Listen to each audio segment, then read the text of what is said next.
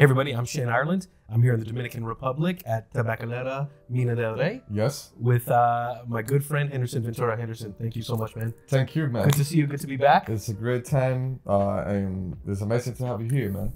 With the whole group. Absolutely, with the whole group. So, really quickly, I think your name is probably familiar to a lot of our viewers, the Ventura family. And real quick, what's the name of the street out here? Ventura Street. Right. I mean, come on. So tell me about the new factory. The new factory, I never planned to have my own factory. I worked with the family for 18 years, building this company, and beside my dad working for my whole career pretty much. So the fire happened, and we have cows, and I got forced to keep the brand alive at Ventura. I have to make a quick move, so I was supposed to do like a temporary little factory just to roll ADVentura Cigars, and then I don't know how to do things on the halfway. Yeah. So I just built like a nice little factory, and I started to recreate like at the first factory we have. I would love to have this set up like this, like that. And we end up making like an ADVentura factory that is called Mina del Rey. Mina del Rey means, because I know you're gonna ask me. Yes. It means like the King's Mine. So the most popular cigar that we ever created, the King's Gold. And this is where the King's Gold come from. So we just call it the King's Mine. In Spanish, Tabacalera Mina del Rey. Perfect. So this is the whole concept. This is the whole concept. Yeah.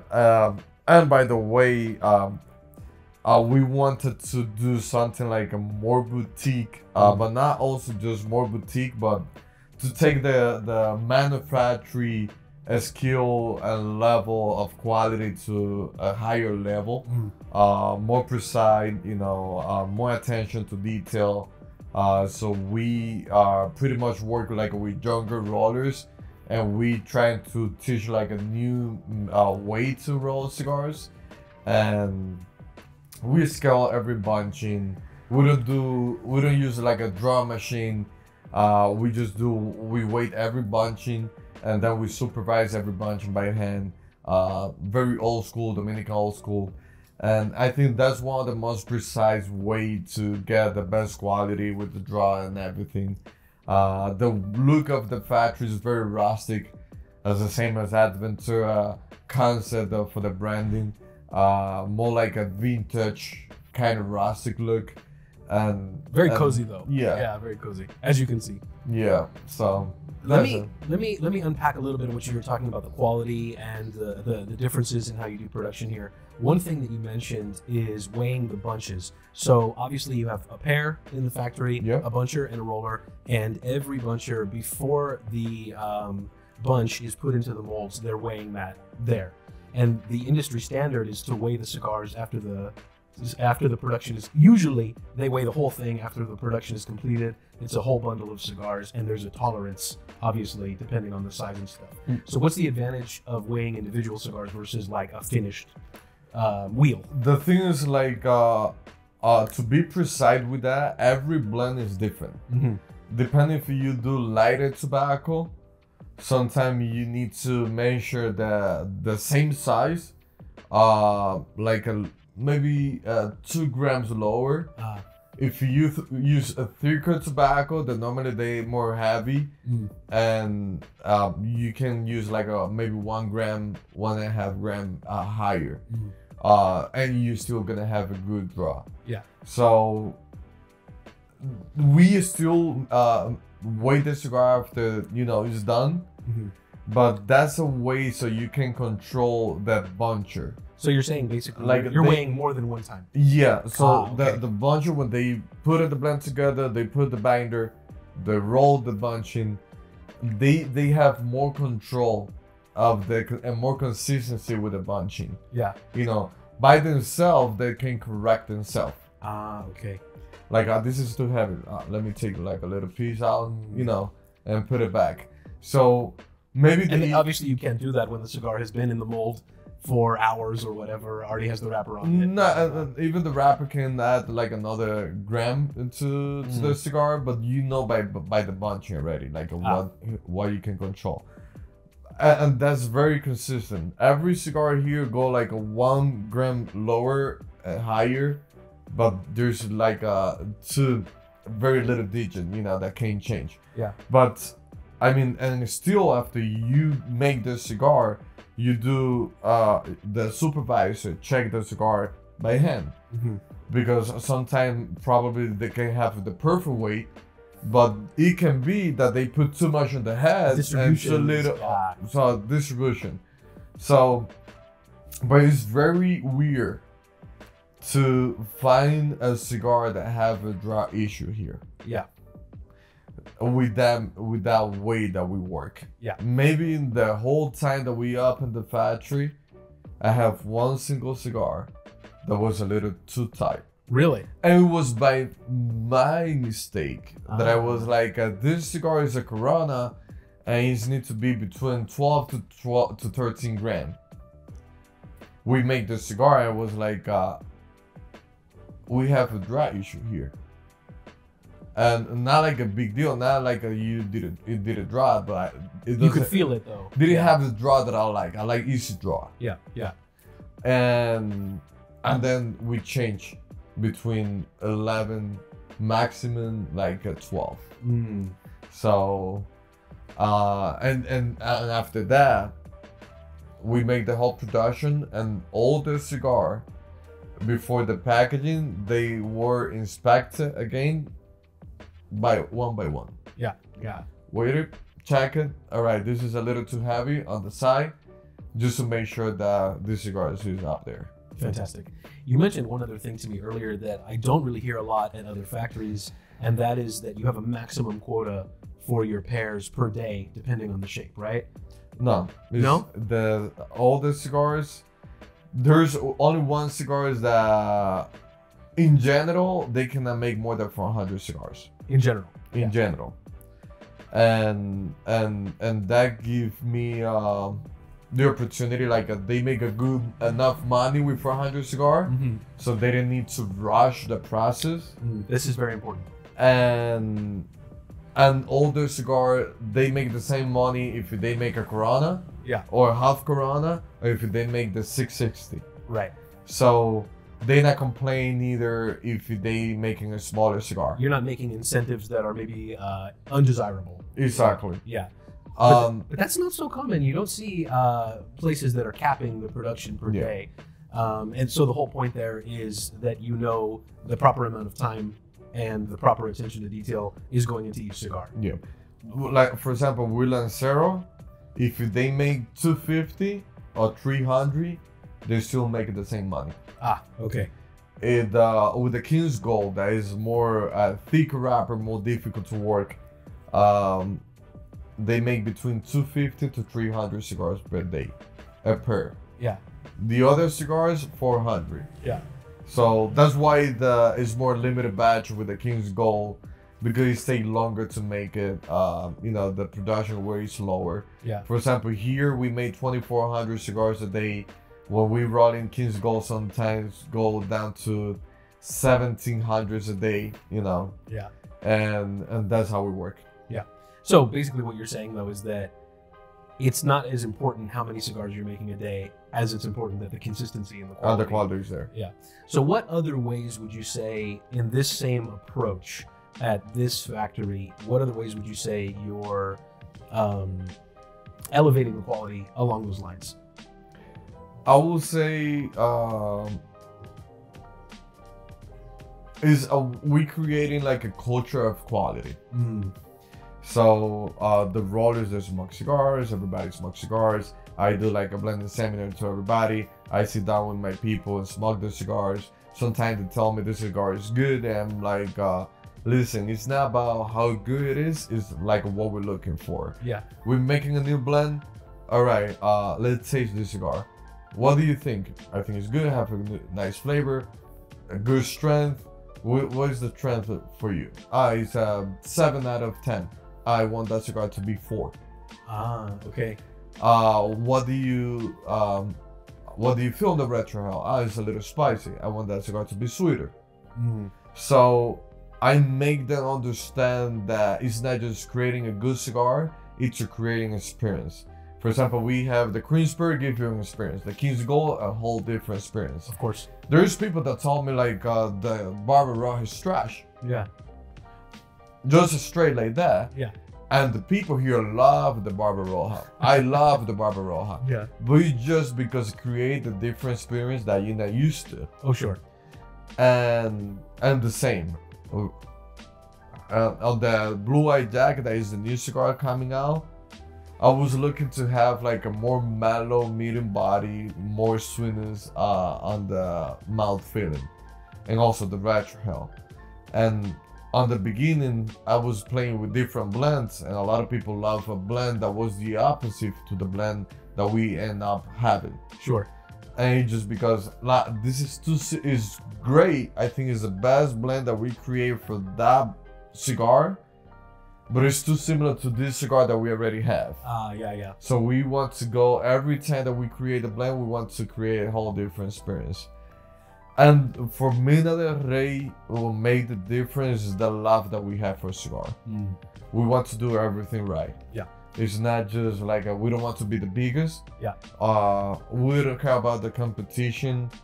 If we just made 2,400 cigars a day, I don't mind to do 1,000, but the quality should be there. We're competing for quality, not for quantity, and who make the most money. Yeah. And that's it. I love that philosophy. Yeah, I like to hang out here.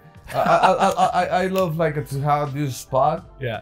And everybody's gone from the factory, and you feel like this place is cool, right? Yeah. And we're smoking this cigar. This cigar is great, right? Yeah. It's a whole experience. I will say that out of all the places I've visited or been fortunate enough to visit, the vibe here is very different. It's very different. It's very different. It's less industrial. Yeah, and that's nice. And what I'm hearing from you also is that, you know, I don't know for sure, but it doesn't seem common in this industry that, for example, just all the employees on the factory floor, the rollers, the bunchers, that they're involved to the level that you're saying they're involved when you're talking about product development and blending.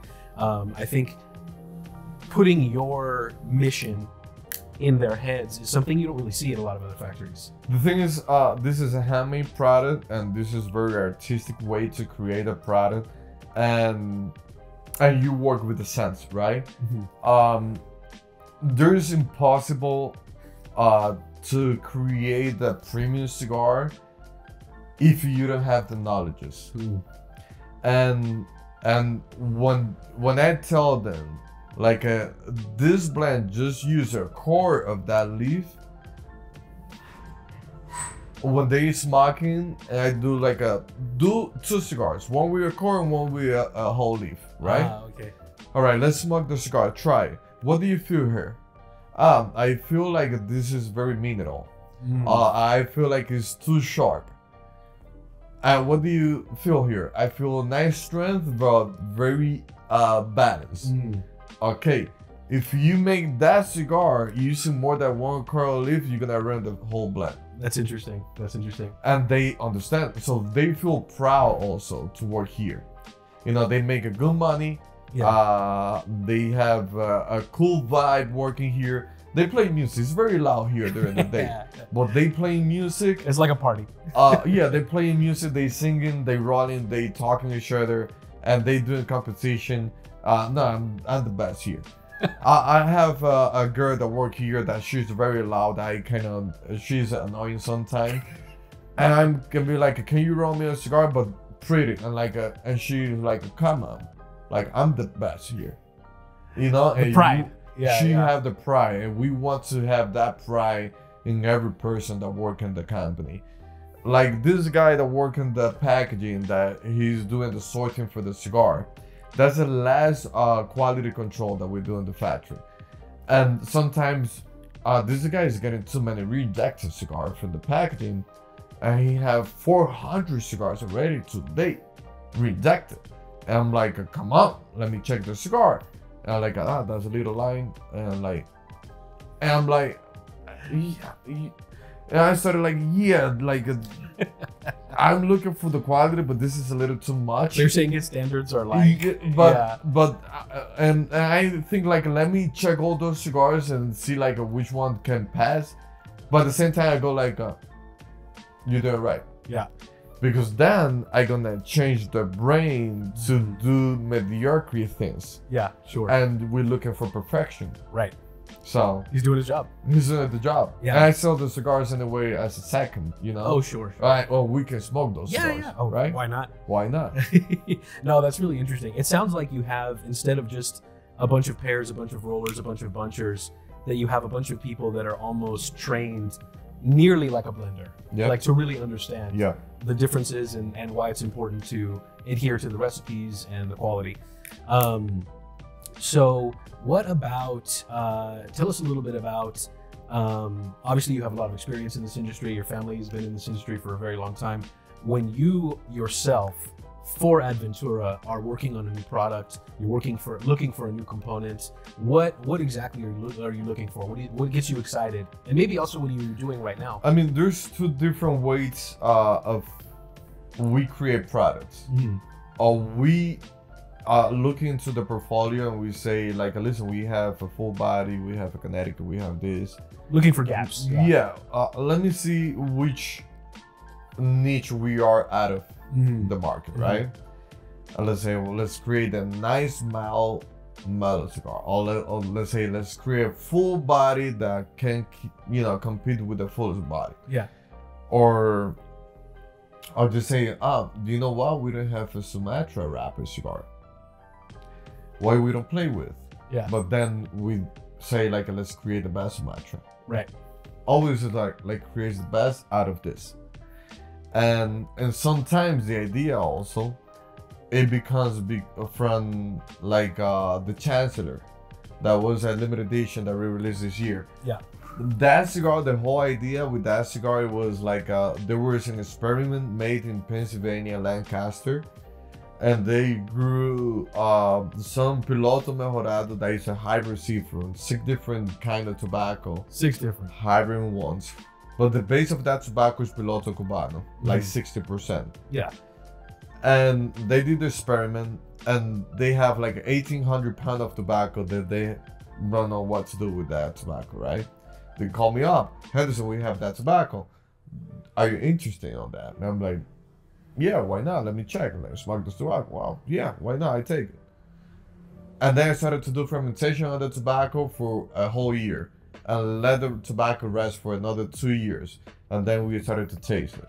And was like, so we created the Chancellor out of that tobacco. We started to blend this tobacco with all the tobacco. The tobacco was very sharp. It was good. It tastes like a Piloto Cubano, but way stronger, way more sharp. And that's why we use the Toscano on that blend, because the Italian dark fire. The Italian fire cure. Yeah. Because it's another tobacco that is sharp and heavy. So sometimes when you use like a tobacco that is very sharp, you need to go in the same level, so you make them fight and balance out the cigar. Okay. So then sometimes the blends idea come from a unique tobacco that we try, and we need to make it work. Yeah, figure out the behavior of the tobacco, how you can blend the tobacco, and you just get into the game of playing with, playing with blends. Yeah. So that's the way, man, most of the time that we like, for example, I have that tobacco automatico. I have 3 years growing that tobacco. I have 2 blends, but I never produce a single cigar for regular production. Yeah. Just tasting. When I feel it is on point, it's a perfect age, then let's make a cigar, probably a limited edition. And I have like a 2 prototype blend that I did with that tobacco, but I'm gonna keep working on that. Yeah. But the beauty also to be in the factory, I take my time to create a blend, taste the cigar, make a little production for myself, like the cigar that you try. Yeah. Age very well. All right, let's make a production. Let's introduce that cigar. But I take my time. It takes time. Yeah, it takes time. What is there a cigar in your portfolio, in the ADVentura portfolio, that you find yourself smoking most often for personal enjoyment? the thing it change all the time. Yeah, yeah. What is it right now? Right now I'm smoking a lot of La Llorona. Ah, okay. Yeah. Corona size. Yeah. But it changed all the time. Like sometimes I got married with the King's Gold, sometimes I got married with the Queensburg. My go-to is like the Conqueror because I like the Habano. Yeah. But my favorite tobacco is the broadleaf, so I smoke like a King's Gold. But I treat the King's Gold like a treat for myself. Ah, okay. You know, like I'm at home. It's a rich I have a nice dinner. Too. Yeah. I have a glass of wine. Let me get the King's Gold. Yeah. Not like I'm running in the factory. I'm gonna have a King's Gold because I feel I'm gonna waste the cigar. Ah, okay. But I smoke a lot of La Llorona, and most of the time during the day here at work, I'm always trying the current production to follow up the quality, see the blend, you know. So would you say that there's something that's the most popular for all of the workers here, all of the factory employees, that they like to smoke? I would say it's a competition between the Barbaroja and the Queensburg. Ah, okay. Yeah. Yeah. Like the supervisor, he just smoked Queensburg, Robusta. Yeah. Only. That's why he takes home. His personal. That's his personal. Yeah. So one other thing I noticed here that's unique is that in most factories you see the old school wooden molds. Yeah. And you're using mostly something that by comparison seems really high tech and really modern. Yeah. What is the advantage of using these molds that are basically made of the composite material? It is bring more consistency on the shape of the cigar, and is more rounder head shape. On the wood mold, you can have like a slightly different sometimes, and so the precision you can get using this material versus wood is basically to a tighter tolerance. Yeah, but it's a thing of taste most of the time. Also, like it lasts longer, the plastic. Oh yeah, sure. Yeah. Sure. So the wood one, you know, you need to be changing them all like every 4 years maybe. Oh really? Yeah. To keep the high quality in the cigar. Yeah. But the wood mold have a lot of advantages, you know, in front of the plastic one, because the wood one, it get the press faster. Yeah.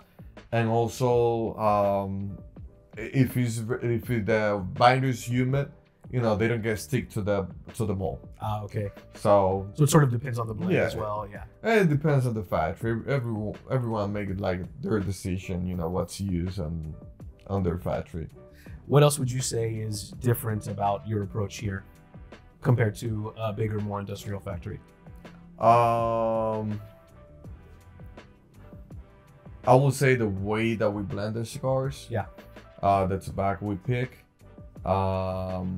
We have our own farms. We control our own fermentation of the tobacco, and as in a small factory is like yeah, we're small, but we have like a lot of power to control our quality. Yeah.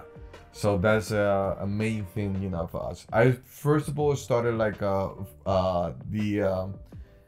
growing tobacco and fermenting tobacco, and end up having my own factory. So I have like the whole process covered. Yeah. To control the quality of the cigar from the seed to the final product. To the final product.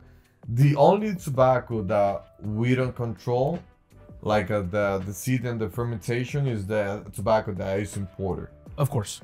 I mean, for example, Ecuadorian wrapper, we do fermentation here. Oh, okay. Additional fermentation. Additional fermentation. But then, like, you have like San Andres and all the tobacco for other countries. That is where it is. But most of the base of the blends that we make, we use in Dominican tobacco that we grow that tobacco. How much of an impact would you say something like doing your own additional fermentation versus just blending?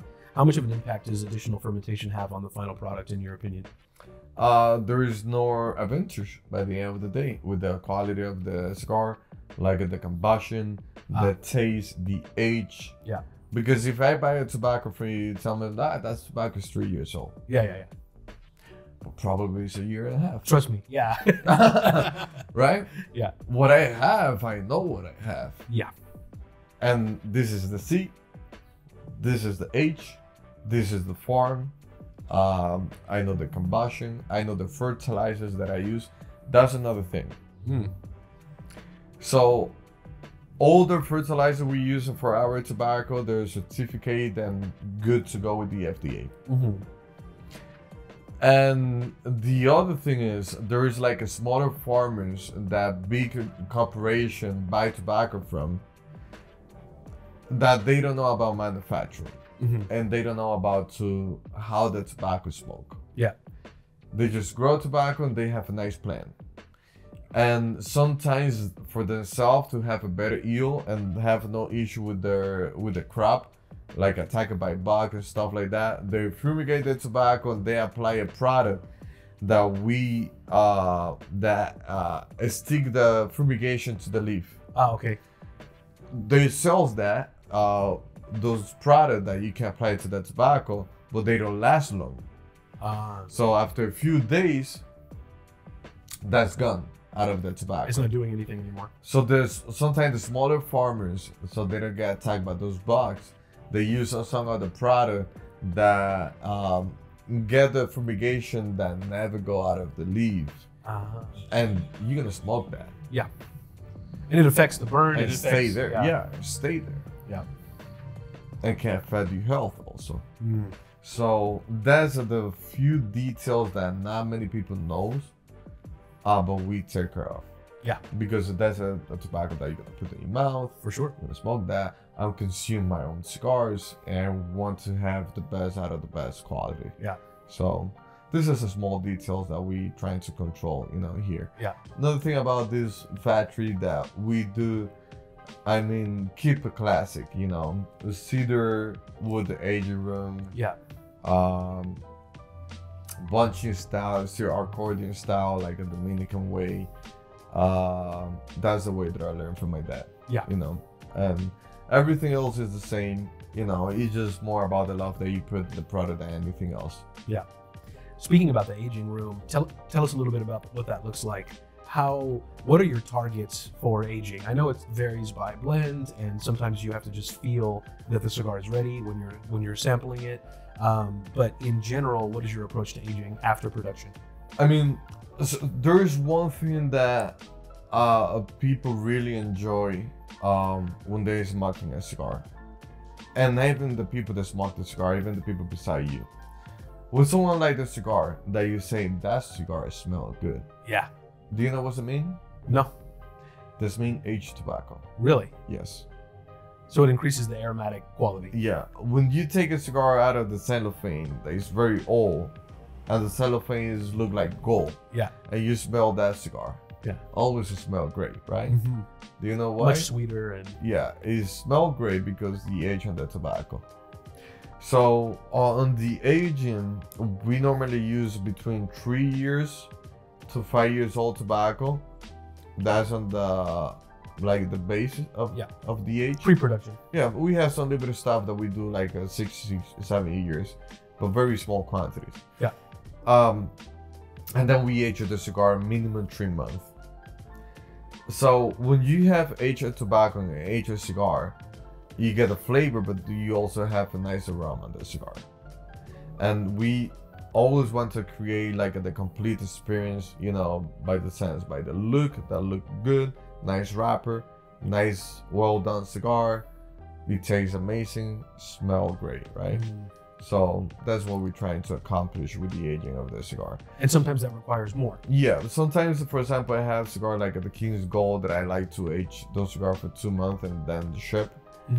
Because I think with the humidity, that tobacco tastes way more richer. And then you have cigar that, like the Queen Spirit that we age the cigar for a whole year. It becomes more mellow, more balanced. The aroma is better, the experience whole better, less spice, But so the Queen's Pearl are aged a year. That's a cigar that I age longer. Yeah. The Queen's Pearl. And that is far beyond the industry standard for sure. Yep. So one more thing I wanted to ask about. We talked a lot about the cigars and the quality and the factory. Tell us a little bit about the ADVentura branding and the story you're trying to tell with that branding. ADVentura branding is very simple. that was an idea from our partner Marcel Noble. He come from Europe. I'm in the Dominican Republic, like in the New World America, and that's how the cigar industry burned when the Europeans started traveling, and they explore, they navigate, they get into the New World, the American continent, into the Dominican Republic, Cuba. They find out gold, tobacco, people smoking tobacco, and they started to bring back those goods to the old continent. And that's why we named the brand like that. You know, it's more Explorer, ADVentura Explorer, ADVentura the Navigator, ADVentura the Conqueror. And then you have ADVentura the Royal Return that come with two blends. The Queen's Pearl, that is a gift for the Queen, and the King's Gold, that is a gift for the King. Yeah. Then that was the end of the first chapter of ADVentura, and then the second chapter is come more like with characters. Yeah. When they were exploring and navigating the ocean, the Caribbean, that they got like the pirates. Yeah. Those experience. So then we have Barbarossa Invasion. And now, next month, on July 24, we are releasing the Blue Eye Jack Revenge. Interesting. So, tell us a little bit about the Blue Eye Jack Revenge, please. Blue Eye Jack Revenge, the Barbarossa Invasion is way more aggressive, sharp. It's the first cigar that we use in Habano binder from my farm. Oh, really? And that blend was developed in Tabacalera Mina del Ventura. And then the Blue Eye Jack is the Blue Eye Jack Revenge. The Revenge is sweeter, right? Okay. So it's a more mellow cigar with a lot of character. It has power, but it's very acidic, but it's very sweet. I will say it's the first blend that I ever tried in my life that you can feel some sweetness in the retro. Oh, really? Yeah, you get like some sweetness in the mouth feeling and you palate, but also you feel that same sweetness in the retro when you do the retro.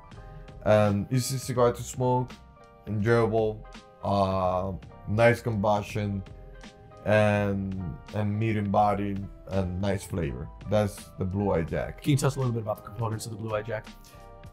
San Andres Colorado wrapper, Dominican binder, Dominican filler. Nice. Yep. Is this regular production or limited? Regular production. Regular production. Fantastic. Yep. Okay, the last question I have for you is actually it's a two-part question.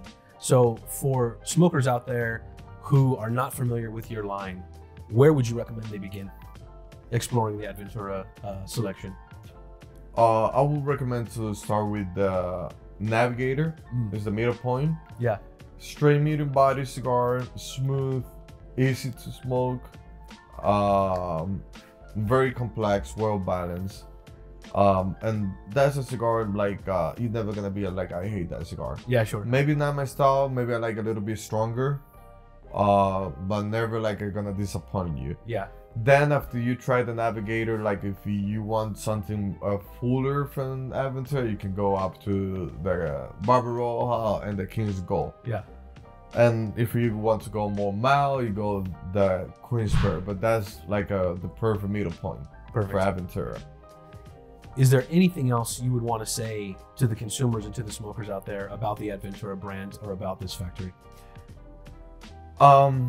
I will say if you are looking for a premium cigar, give a shout to ADVentura. We try to offer and what is a premium experience. First of all, what make a premium cigar is good tobacco, well aged, then the complexity of the blend, the balance of the blend, and the age of the cigar. And we try to cover all those components and also the manufacture, the construction of that cigar. We working on the excellence level, to create perfection. It's not gonna be perfect, but we're looking for perfection all the time. As close as a human can get. As close as a human can get, so you don't waste your money when you buy the ADVentura cigar. And the other thing, we're working on the future. I will say we are one of the youngest manufacturing the industry, and we've been working in this industry for about 20 years now. So if you are my age, under 30s, I mean, you can have like a manufacturer around your age that can understand better, you know, what you're looking for, and also can educate through like where's a premium cigar and the smoke and any of the experience with a cigar. Fantastic. Henderson. I speak half English. I try to explain like a little better, but No, I get it. my for English sure. is down for today. It's a little late. It's a little late. maybe another coffee. Maybe another coffee. Well, Man, it's time for a beer, actually. yeah, I think, it's time for a probably. beer, man. Let's do it. I Thank you appreciate so it, much, man. Thank you. Thanks everybody for watching. And yeah, if you're unfamiliar with the line, start with the Navigator, up or down from there. If not, like myself, look forward to Blue Eyed Jack's Revenge. Yep. Fantastic. Thank you. Thanks, guys. Thank you, brother.